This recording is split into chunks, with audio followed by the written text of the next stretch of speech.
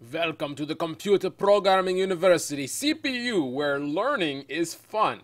So we're continuing our series here on scripting. And the last episode we introduced the logic or conditionals of the if-then statement. So if this condition is true, so if LSS, then do this. Otherwise, do something else. All right, so we actually added another thing here. We wanted to look for the user's input. So I want the user to decide whether you want me to run the script or to exit. So to make that decision, I added a yes and an N. So Y and N. Yes, Y for yes, and N for no. All right, and we tested it, and it actually worked. Let's actually show you that again. So I'm going to go add symbol colon, and we can see I say yes, and it outputs yes, so you know that that actually works. All right, so let's go back to the script. Now let's see if we can use the conditional here, the if-then statement, to test that response. Now let's be logical here. So I'm going to see, what if I just say if our variable up here, desired action, I'm just going to copy that. I'm not going to retype it again. So if that variable equals, and I'll just put in quotes. We actually don't need quotes. Let's just say y. And I'm going to comment out some of this stuff that we don't need here. Let's comment that out. Comment that out. Comment that out. And we can leave the fee. I just want to test to see if this actually will work. We're just being logical here, right? So if desired action variable is assigned to y, then let's just echo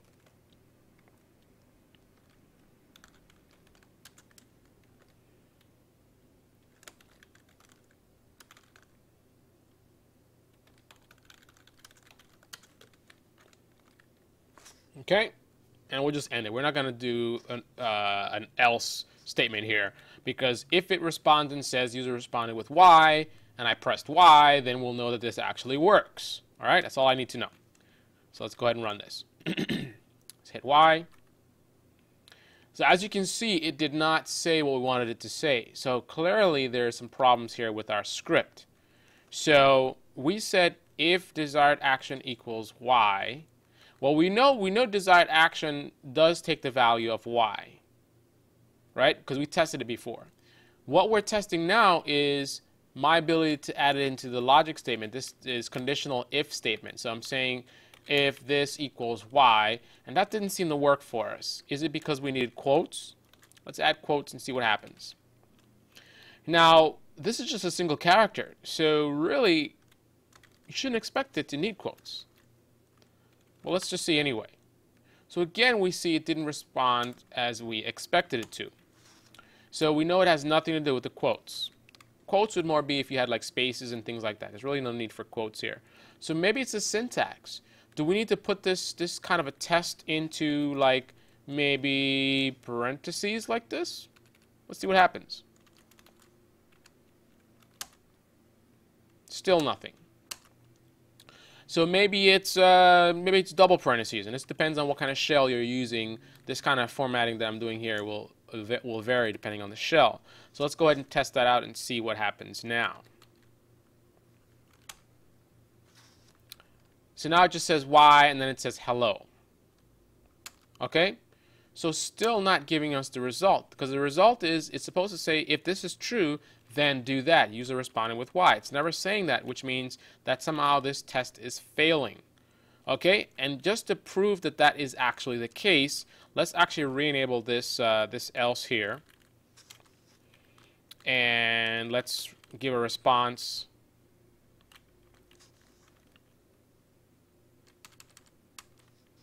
If statement failed.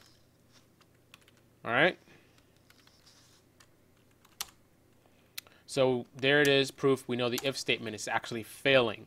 So let's try perhaps brackets. Maybe that's what works in, and whether it's single brackets or double brackets is going to depend on the syntax of the shell, and it's usually going to is it a mathematical thing? There's certain rules about that. And we'll cover that in other videos. So now we see clearly this is not working. We see that it says if statement failed, but we also see it saying y not found, no such file or directory. So clearly it's evaluating y as a file. So that's telling us a little bit of a clue in terms of what happens when you use those brackets. You can see clearly the way it's interpreting this is quite different. All right, so let's go ahead and try this. So again, you can see it's still, again, looking for an actual file. So now we know that again, a clear distinction between the parentheses and the brackets. Now let's try, there's another symbol you may be able to use. Let's see, maybe curly brackets. Maybe that's what we need. Let's try that out.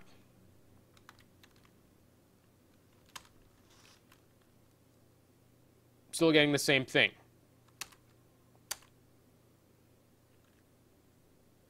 All right, so clearly this is not working. So we need to do something different.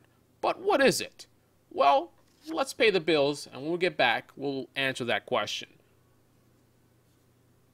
And we're back. So the first thing I want to do is I want to clue you guys in on a little something that we were doing before.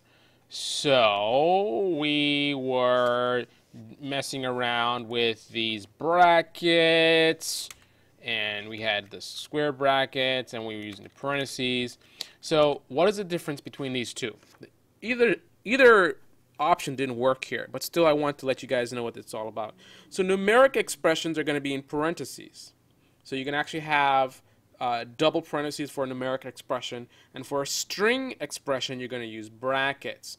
So that's why when we had it in brackets, you see we're getting errors about file references and things like that. So that's just a little note. Put that down in your notebook so you can reference that in future episodes. All right? Okay, so let's fix this. First of all, you remember I specifically said the parentheses were for numerical expressions, and the brackets were for string expressions. So if that's the case, then isn't that saying that I need to have the brackets? I mean, it seems logical, right? So, I mean, if those are the rules, then those are the rules. So let's add our brackets. But we already did this, didn't we? And what was the result?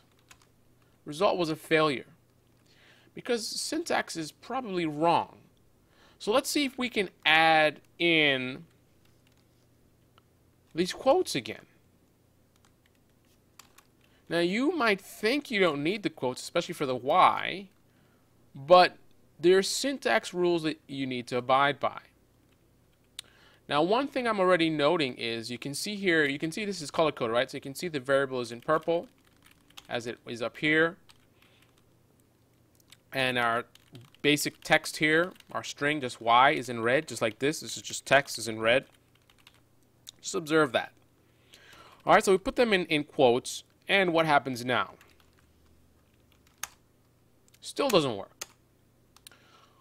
Perhaps there's a little change we might need to make here. What if we add a space here and we add a space here? What's going to happen now?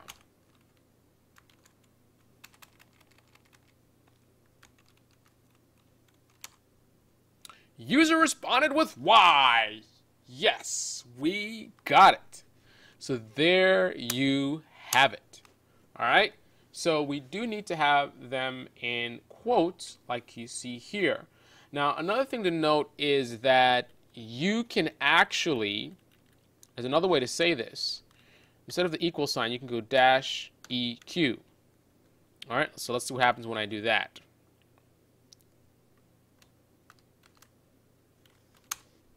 And there you go. So that actually worked. All right. So you can do dash EQ. You can use dash NE. And a lot of different options as well. GT, LE, GE. So these all mean different things. Is equal to, is not equal to, is less than, is greater than. All right. So a lot of different options. And these are basically the way you can evaluate these strings, whether they're equal or whatever the condition is. So now that we know, see the methodology that we're using here. before we proceed into making this do what we want it to do, we want to test our methodology to see if it actually works. So can we do it this way? And we actually successfully tested it where we're able to accept a person saying yes or no, and the condition holds true. That, so we can basically evaluate that whatever they're typing in meets a certain condition. So we can evaluate whether the response is equal to this particular value. Therefore, by us doing that, we can now have conditional responses. So if you typed in Y, I'm going to do this. You type in anything else, I'm going to do something else. Okay? So now, what I want to do here is let's be a little bit smarter. Like, that's the whole point of this tutorial, ongoing tutorial. We keep stepping it up a notch, making it more complex, making it smarter, making it better. So what happens if the user, we got to make this idiot proof, man. Make your scripts idiot proof. So what if the user does this? Even though you typed in lowercase y, I'm going to type in uppercase y. It's the same thing, right? Let's see. User responded with Y. So as you can see, it actually did not matter whether you typed in uppercase or lowercase. All right? Because now when we look at it, we're seeing that it's still evaluating as Y. Now let's check something else out. This seemed to have worked before with the equal sign. But what happens when we try to run it again? All right, and these are good things to see so we can get the logic of how this works, right? If statement failed, will you look at that? So now it fails. When we use the equal sign, why did it do that? So when I use the equal sign, it is case sensitive, and when I use the dash EQ, it's not? So let's test that theory, and also let me teach you a little bit something about regular expressions. So I'm going to say, rather than us just accepting Y, let's look at the potential that they might type in lowercase or uppercase y. So I'm doing a regular expression. That's what a regular expression is. This is actually going to evaluate as lowercase or uppercase. So I'm setting a range of things. So the string here is equal to lowercase or uppercase y. Or if I added another letter, let's just add, just for an example, I could put an O in there. So O would also evaluate as well. All right, so if they type in lowercase y, uppercase y, or O, it's going to evaluate as true. Or it should anyway. Let's see what happens. So let's go @ symbol and colon. Let's type in uppercase y, which was failing before. If statement failed. All right, so that did not evaluate the way we expected it to. All right, but again, let's go and let's say dash EQ. What happens when I do that? All right.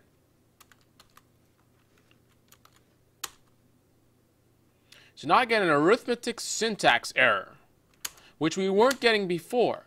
So this regular expression here it appears to be creating a problem in our script. Let's go back to how we had it before. So just lowercase y using the dash EQ. And we're going to go ahead and we're going to run this, capital Y, and it evaluates. So you see that works. Take a mental note of what's happening here, all right?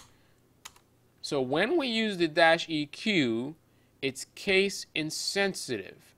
And it also doesn't appear to evaluate regular expressions the way you might expect.